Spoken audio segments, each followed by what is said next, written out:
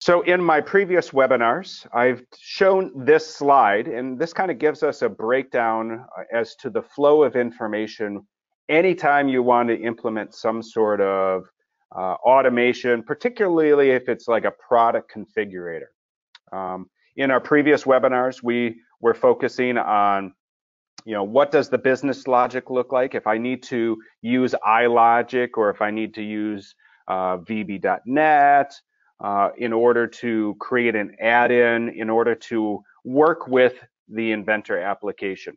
Now, sometimes within our enterprise environments, we have MRP and ERP systems or other pre-sales business systems that might accumulate or acquire some information and populate some sort of database. Well, why not leverage that database? Why not reuse that information? So this workflow kind of breaks down what that might look like in terms of where that information might reside, and then how do we access it? So we can use our business logic, iLogic, or an add-in or something to go and grab information from an external data source and then process that information here inside of the Inventor application, consuming different Inventor files, be it IPTs, IAMs, IDWs, DWGs, in order to fulfill the requirement in terms of our automation.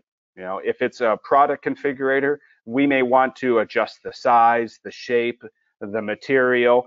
We may take those components then that we've then manipulated and bring them into an assembly to build out a particular configuration. And we've demonstrated that many times, and that's very common information, and it's readily available. But what do you do after you have that?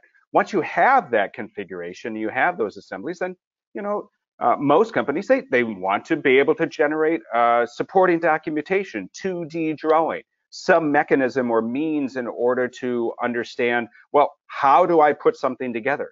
If I have to fabricate or manufacture something, what are those dimensions? What does that look like? So we need detailed drawing information in order to go through that process of manufacturing, fabricating, assembling, things along those lines. So in this webinar, that's what we're going to be talking about, is how do we expedite the process once we have models generated in order to develop 2D documentation, primarily drawing. So that's the breakdown of the workflow.